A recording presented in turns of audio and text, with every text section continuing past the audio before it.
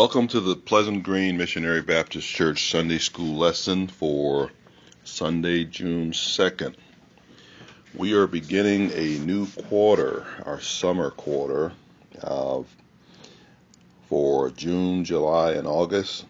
And the title of this quarter is Covenant in God. Covenant in God. Another word for covenant is promise in God. And Unit 1, the first 4 lessons of this quarter, is entitled A Fulfilled Covenant. A fulfilled covenant, or again, a fulfilled promise.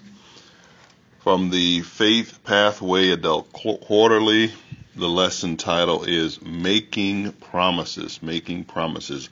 Our devotional reading is taken from Jeremiah chapter 31, verses 31 to 34. Background scripture, Mark chapter 14, verses 12 to 31, and Hebrews chapter 8.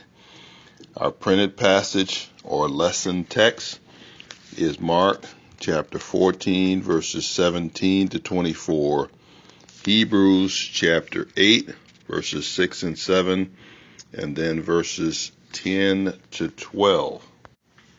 Lesson aims, again from the Adult Quarterly, or number 1, tell how Jesus is the initiator of the new covenant predicted by the prophets and illustrated in the Lord's Supper.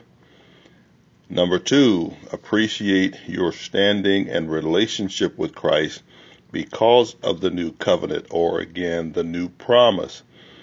And then number 3, approach the Lord's Supper with greater reverence and awe for the Christ of the new covenant. The Adult Quarterly has 3 major divisions after the introduction. The first is the betrayer, chapter 14, verses 7 to 21.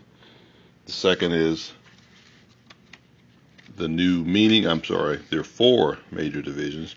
The new meaning, covered between verses 22 and 24, Mark 14.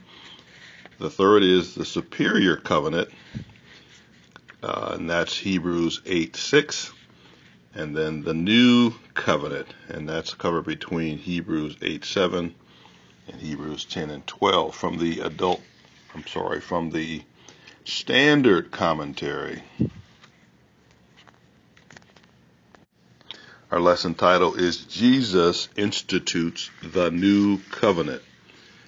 And additional aims are, number 1, quote from memory, Jesus' words regarding the bread and cup of the Last Supper.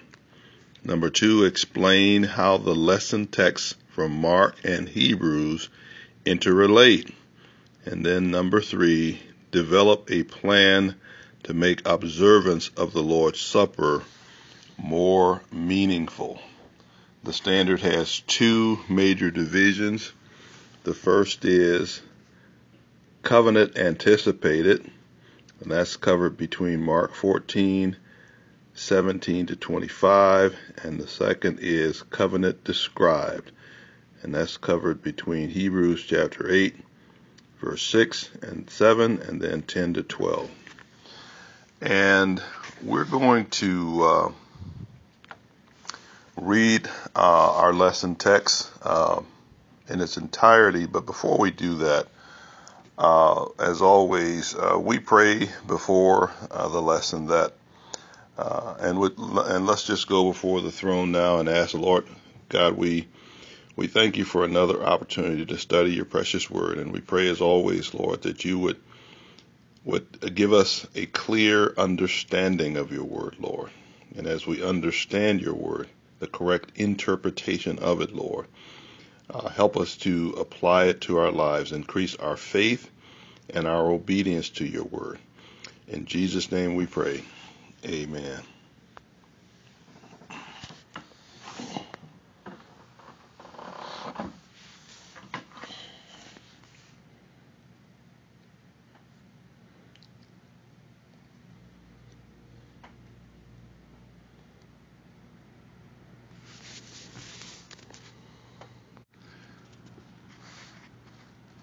So before we read our lesson text, let's just spend a moment or two talking about covenants in general, and particularly covenants between God and man, and God and his chosen people. We know that God made a covenant with with Adam before and after the sin. He told after the sin, he basically told him that by the sweat of his brows he was going to make his living. In cursing the woman, he said that she would bear children in pain, and she would be subject to her husband, and her seed would bruise the serpent's head. The serpent would bruise his heel, rather, but her seed, and we know women don't have seeds, speaking of the Christ, would bruise the serpent's head. Then there was, of course, the Noahic covenant. God promised never to destroy the earth again by flood, and the token of that covenant, or sign of that covenant, was the rainbow. There was the Abrahamic covenant, the covenant with Abraham, which was based on his faith. God promised to bless Abraham, his seed, and multiply his seed, and make him the father of many nations, and through his descendants, or his seed, he would bless all the nations of the earth. And all Abraham had to do was to believe God, was to trust God, was to have faith in God. So that was an unconditional covenant that God made with Abraham. Then there was the Mosaic covenant, or the covenant in the law that God gave through Moses, Moses being the principal mediator of that covenant. And we'll talk more about that in just a minute. There was the Davidic covenant, in which God made an unconditional promise to King David to bless his descendants, and the principal heir, the principal descendant, would be the Lord Jesus Christ, who would reign, establish his kingdom forever. And of course, we know that through him all the nations of the world would be blessed. So the promise to Abraham was ultimately accomplished in Jesus Christ, the son, the fleshly son, if you will, of David. And then, of course, there was the new covenant, spoken of by the prophets, Jeremiah, Isaiah, Zechariah, and others, that God is going to say more about, that we're going to learn more about in this lesson today. And we're actually going to contrast that new covenant, that covenant established by the Lord Jesus Christ, in which he is the mediator of. We're going to compare that to the old Mosaic covenant, or the covenant made in the law, and of course ratified by blood, the sacrifice of animals. We'll talk about that. And then, of course, the ultimate and perfect sacrifice, the Lord Jesus Christ. So let's read through our first passage from Mark chapter 14, verses 17 to 25, and then we'll read through the second passage. Verse 17. And in the evening he cometh with the 12, and as they sat and did eat, Jesus said, Verily I say unto you, one of you which eateth with me shall betray me. And they began to be sorrowful, and to say unto him one by one, Is it I? And another said, Is it I? And he answered and said unto them, It is one of the 12, that dippeth with me in the dish. The Son of Man indeed goeth as it is written of him, but woe to that man by whom the Son of Man is betrayed. Good were it for that man if he had never been born. And as they did eat, Jesus took bread, and blessed, and brake it, and gave it to them, and said, Take, eat, this is my body. And he took the cup, and when he had given thanks, he gave it to them, and they all drank of it. And he said unto them, This is my blood of the New Testament, or New Covenant, or New Promise, which is shed for many. Verily I say unto you, I will drink no more of the fruit of the vine until that day I drink it in the kingdom of God.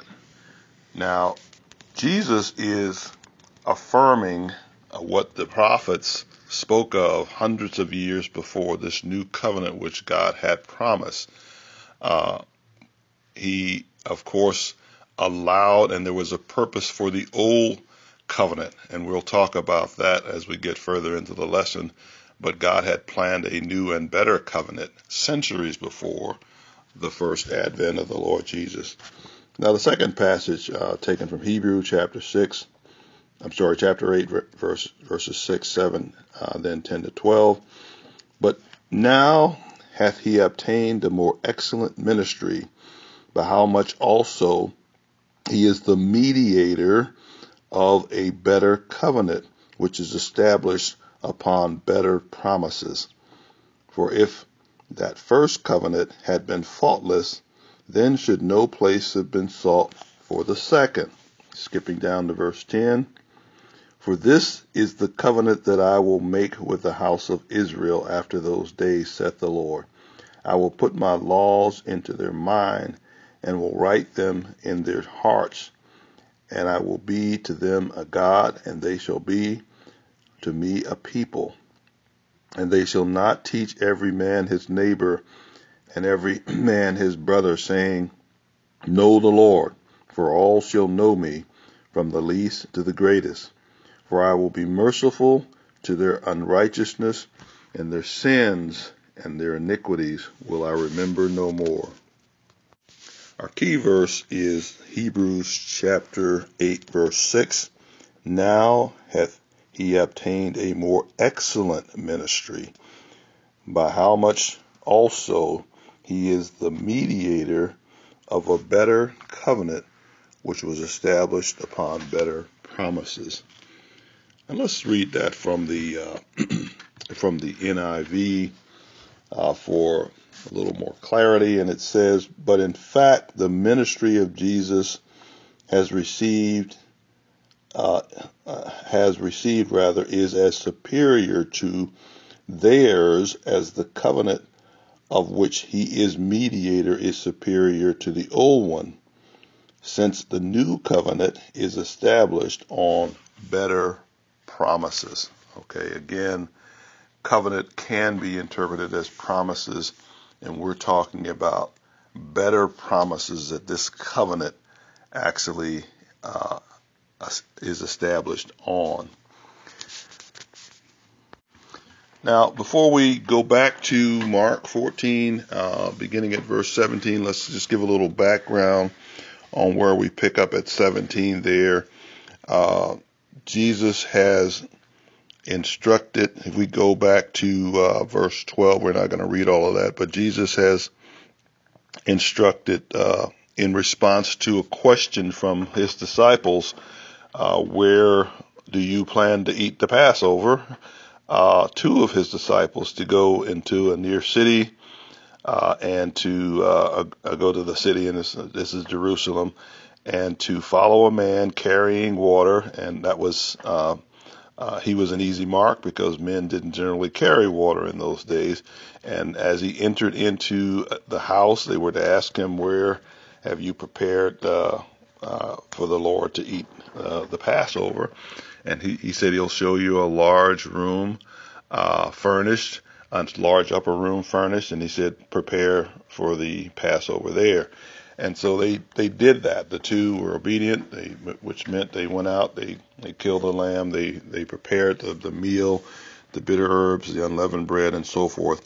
And then they went and got Jesus, and that's where our verse picks up with the 12, and in addition to him coming to the upper room. Verse 17 then says, And in the evening he cometh with the 12. Now these 12 were the ones that would ultimately, of course, except for Judas, become apostles. And you might wonder why Jesus chose 12 of his many disciples to appoint as apostles. And it was perhaps to be consistent with the old covenant, which was basically given to 12 tribes, descendants of Abraham, Isaac, and Jacob.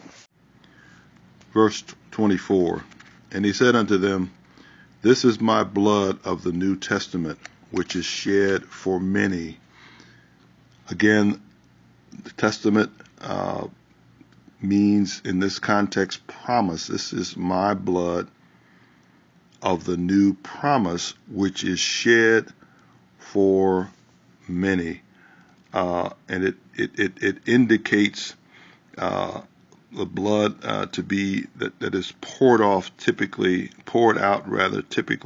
during an animal sacrifice, most notably during the Day of Atonement. We can see that in Leviticus chapter 4, verse 7. And then, of course, 1 Peter 1:18, this shedding of the blood is something that they were accustomed to, but the blood was the blood of an animal, and it was shed to atone the sins of the people, to cover the sins of the people. So if we look at Isaiah 53, let's look at verses 11 and 12. 11 reads, He shall see the travail of his soul, and shall be satisfied by his knowledge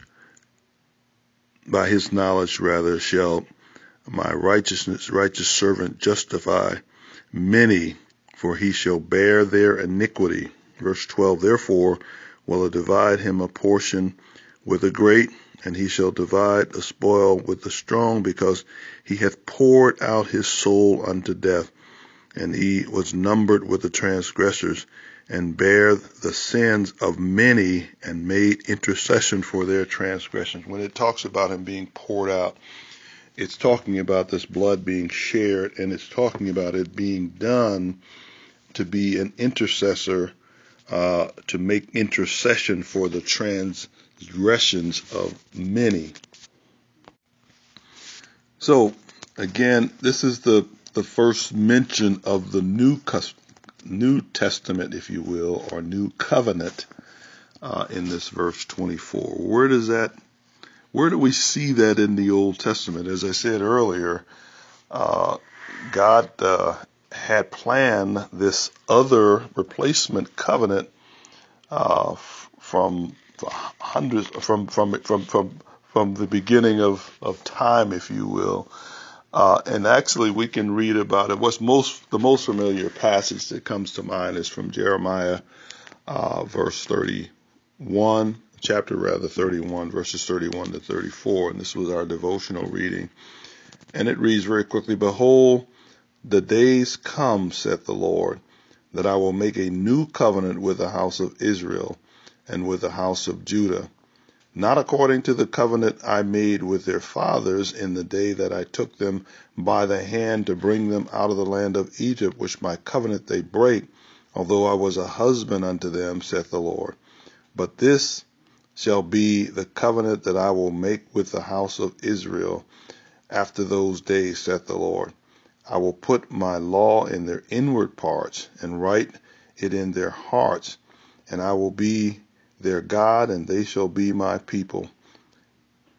And they shall teach no more every man his neighbor, and every man his brother, saying, Know the Lord. For they shall all know me, from the least of them to the greatest of them, saith the Lord. For I will forgive their iniquity, and I will remember their sins no more. Now we'll see in a few minutes that Hebrews repeats that very passage from Jeremiah, but that's where the new covenant was spoken about. And of course, God was talking through Jeremiah about establishing this covenant. Remember, Jeremiah prophesied about the Babylonian captivity. They didn't want to believe it was going to happen, but in fact it did. And he was speaking about after the captivity, beyond the captivity, at some future time, God was going to establish this new covenant, not the one that they could not keep, but the one that he would place in their inward parts, in their hearts, not the external, but he would actually place his law in their hearts and in their minds. Verse 25, Verily I say unto you, I will drink no more the fruit of the vine, until that day I drink it new in the kingdom of God. Now, verily again is truly, truly, or this is a solemn invocation. Fruit of the vine, of course, means wine. And of course, this wine this symbolizes an occasion of celebration. And he's saying, I will not celebrate with you. Of course, he knows he is going to be crucified within the next 24 hours. And he is not going to celebrate with them until he does in the kingdom of God with his disciples. You recall in the upper room, he says that he is going away to prepare a place for them. And if he goes, he will come again and receive them unto himself, that where he is, there they will be also.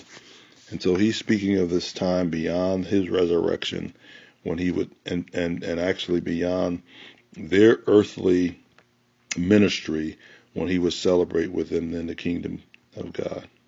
When God's victory is complete and he's gathered all of his people, and we can read about that in Isaiah chapter 2, verses 1 to 5, and also Micah chapter 4, verses 1 to 5. So what we have just studied, if you will, is the pronouncement of the establishment of the new covenant, which was prophesied, as I said, hundreds of years before the first advent of the Lord Jesus. And what we're going to do now is move over to Hebrews and talk about what the new covenant or new promise is and how it is superior to the old covenant. So let's move over to Hebrews chapter 8, beginning at verse 6. Now, before we do get into this passage, let me just say a word about Hebrews. Hebrews, of course, it is uncertain who the author was, but most scholars believe that Paul was, but there are others that speculate all over the place as to who the author was. But it was written primarily to Hebrews, and it was basically to answer some questions they had about how their Hebrew faith fit now into Christianity, into their Christian life, and some were tempted to go back to the old rituals and keeping of the law, and others didn't know that it was consequential at all. The fact that they had been Hebrew and had no consequence at all. And what the writer of Hebrews tries to do was to give them perspective on the Hebrew heritage and how what had been presented was purposeful, but God was good, if you will, but God had provided via the new covenant something better, something superior. Christ was superior to the priests that ministered for a while, as long as they lived.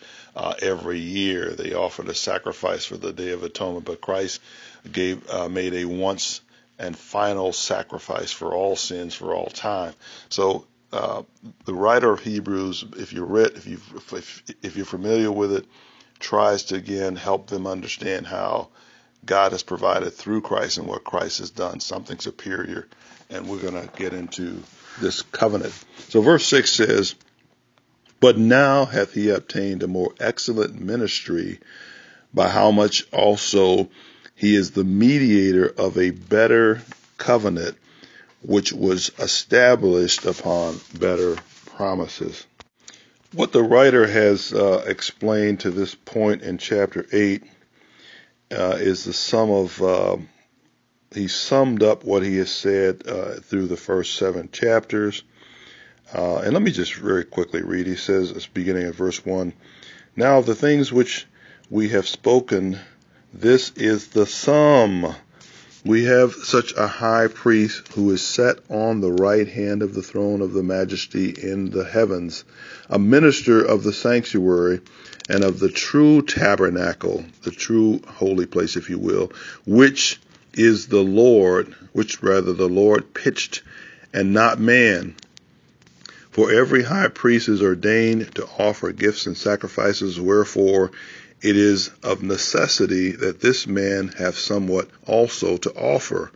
Verse 4, "For if he were on earth, he should not be a priest, seeing that there are priests that offer gifts according to the law, who serve unto the example and shadow of heavenly things, as Moses was admonished of God when he was about to make the tabernacle. For saith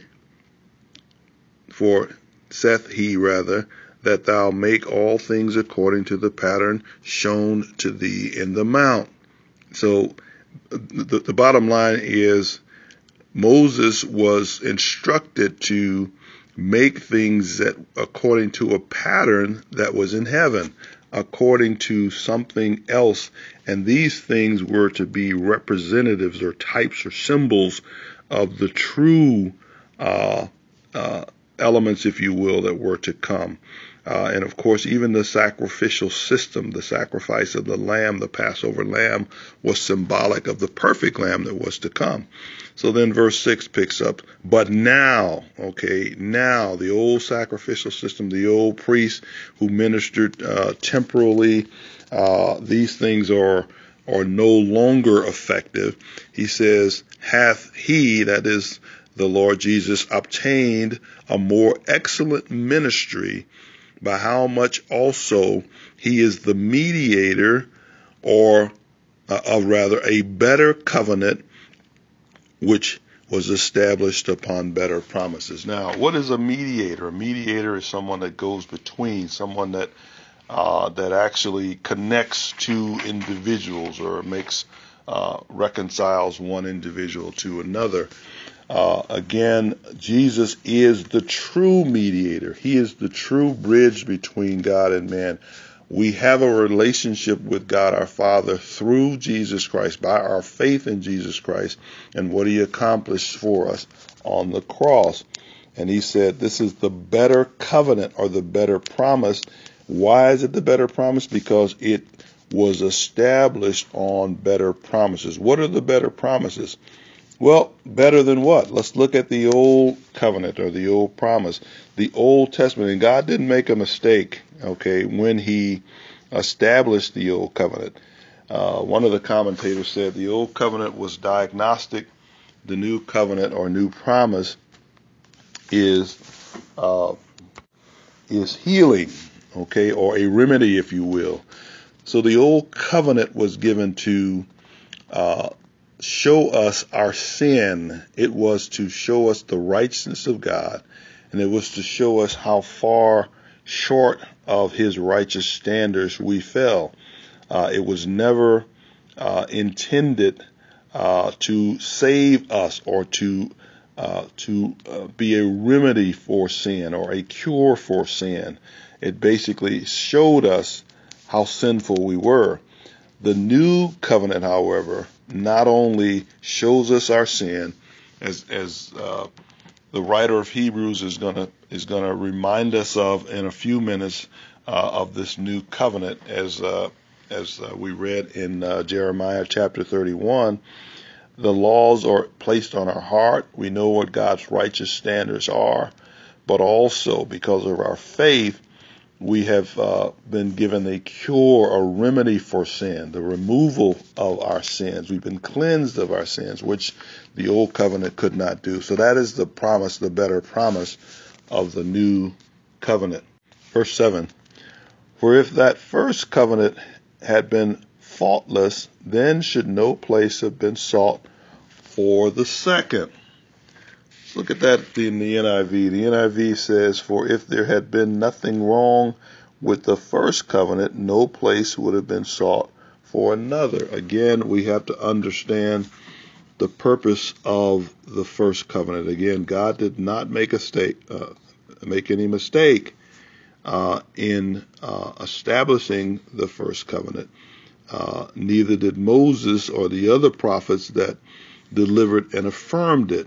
But the old covenant's problem, again, was by design. It could not rescue people permanently from sin.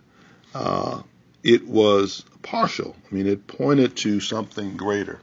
And of course, that greater thing that it pointed to was the new covenant, which not only informs us of our sin and our fallen nature, but it also provides a remedy or a cure or healing for our sin. It is a fulfillment. It is a fulfillment of God's blessings for mankind. And we're going to see in a minute how it provides the power by which we can fulfill God's purposes in the world, in this world.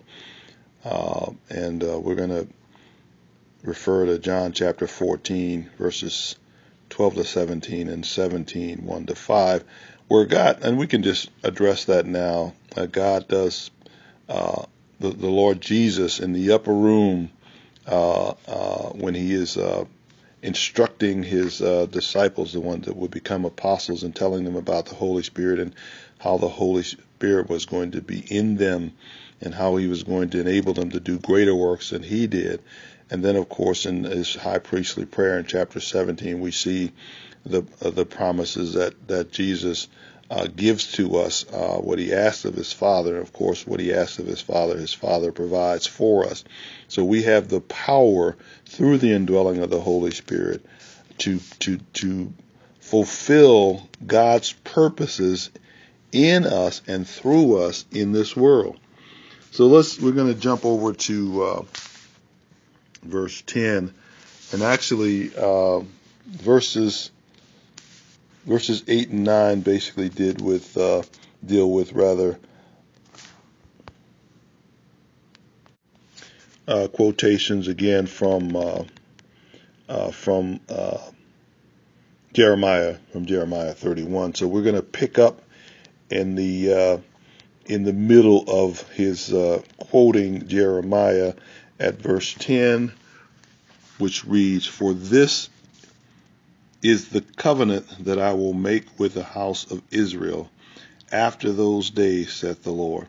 I will put my laws in their mind and write them in their hearts, and I will be to them a God, and they shall be to me a people." And a better rendering of that, and I shall be to them God, and they shall be my people.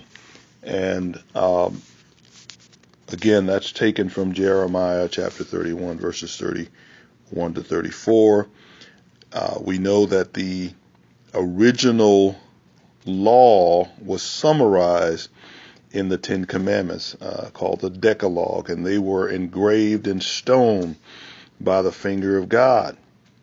And he's saying, no longer am I going to engrave my laws in stone, but I'm going to put my law on the fleshly tables of their hearts and in their minds.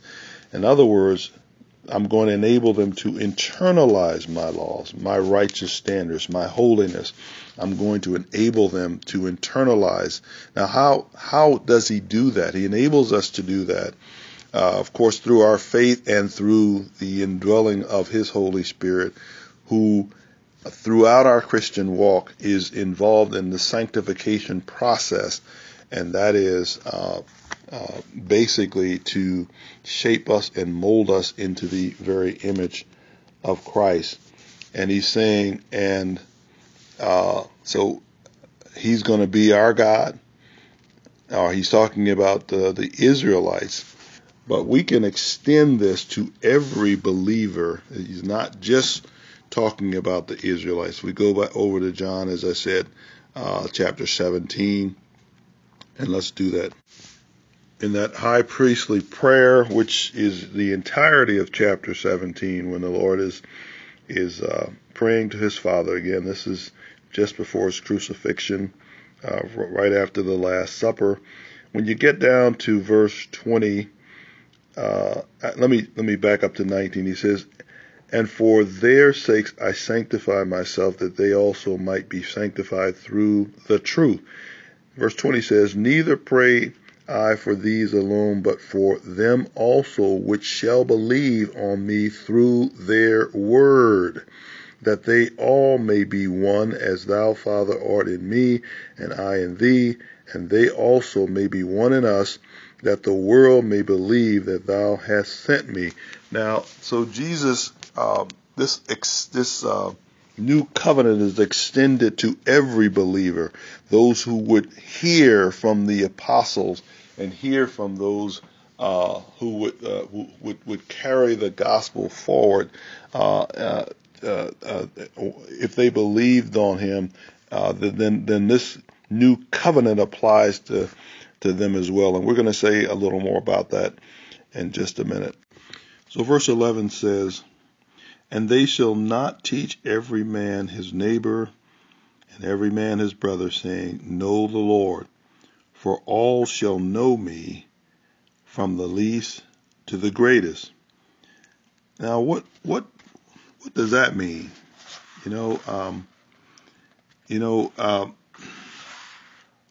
Membership in the Old Testament,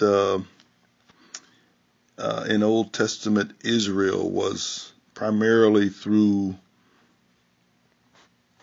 the blood. I mean, it was through the bloodline, if you will. It was it was through a covenant relationship that God made with his people. And the outward sign of that was, in the male, of course, the circumcision of his flesh. But if you were an Israelite, you were considered a part of God's chosen people.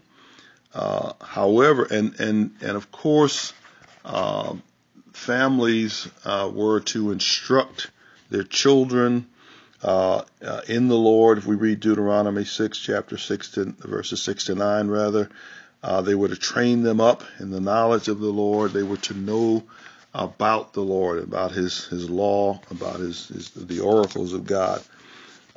The membership in the new covenant, if you will, to become part of the new covenant, recipients of the blessings, if you will, of the new covenant, you have to know the Lord. In other words, you certainly have to know the Lord and the pardon of your sin to become a member of that covenant relationship. So when we confess the Lord Jesus as our Savior, we become a part of that new covenant relationship with him. Now, certainly we are to grow in his word, and we are to study, and we're to grow in our spiritual maturity. But we are in the family. I mean, we are part of the covenant relationship on the basis of our believing and knowing the Lord as our personal Savior. And that's what is, I believe, meant by that. It's not a question of a person. And let's understand this. Let me back up. The ancient Israelites could have gone through the motions, the rituals and the feast days and the sacrifices and all that, without faith. I mean, without genuine faith. Okay. However, it is impossible to be a part of the new covenant without a genuine faith relationship with the Lord Jesus Christ, through which we have a relationship with God the Father. Okay. And then finally, verse 12. "For I will be merciful to their unrighteousness." And then this is finishing up the quote from Jeremiah. "For I will be merciful to their unrighteousness, and their sins and their iniquity will I remember no more." The greater promise, one of the greater promises, is the cure, the remedy for sin. What is it? The removal of it, the wiping it away, the removing of it, as Psalm 103 says, as far as the east is from the west. That is the healing part. Again, the old covenant was diagnostic. You may have heard me say this in the past. I mention it often. An example of this is if you're working in your yard and you're planting flowers or whatever, and you come in the house and a mirror will show you have dirt on your face. It will show you your face is dirty and needs to be washed. However, the mirror cannot wash your face. Something else has to wash your face. You need a cleansing agent or some force to wash your face. Well, that is what the new covenant does. Not only shows us the dirt on our face or our sin, but it washes the dirt away or the sin away. And so I hope we've gotten a better understanding of these passages. And we do want to recognize that, again, God did not make a mistake in giving the new covenant, the old covenant, I should say. And Jesus said he did not come to destroy the law or the old covenant, but to establish it or to fulfill it. And he fulfilled the old covenant by keeping all the righteous standards of the old covenant and then making himself a sacrifice, being the unblemished Lamb of God for the rest of us who are all burdened with sins. And that sacrifice was the propitiation or the satisfaction for our sins. And God, through our faith in what Jesus did on the cross, all of our sins are washed away under the new covenant. So again, I hope that we understand these passages a little better. And may God bless you and ever keep you is our prayer.